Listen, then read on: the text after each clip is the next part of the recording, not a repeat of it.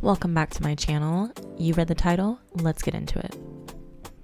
Section out the hair at the nape. Make sure you have your duckbill clips to clip in the curls, and section the hair into 2 sections on each side, and let's get started.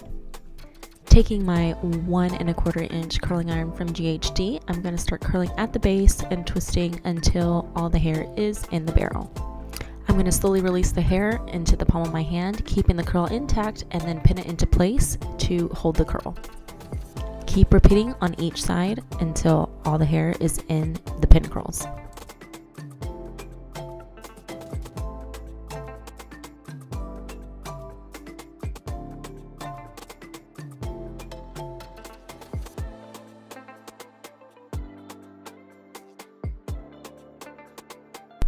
Your next section is going to be taken from your temples down in between the nape, and you're going to section that out onto 2 to 3 parts on each side.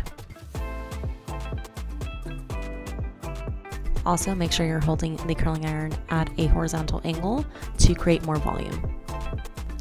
The more sections you take, the curlier it's going to be, and the less sections you take, the more kind of wave volume look you're going to get. Once you get to the top, you're going to section in horizontal sections. I believe I separated this into like 4 sections, and curl towards the back of the hair with the curling iron underneath.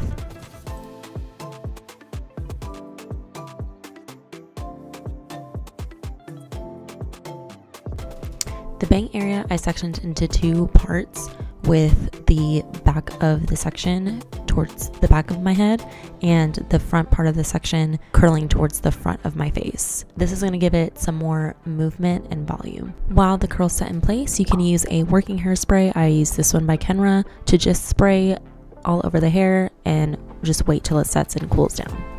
While you wait, you can do your makeup or watch TV until the curls set, and then start releasing them. Start running your fingers through your hair, take a brush, whatever it takes to start smoothing out the curls and creating the look that you're wanting.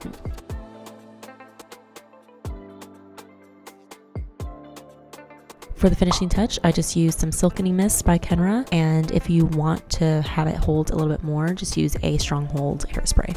And that's the look, big voluminous curls at home. I hope you enjoyed the tutorial, and I'll see you in my next video.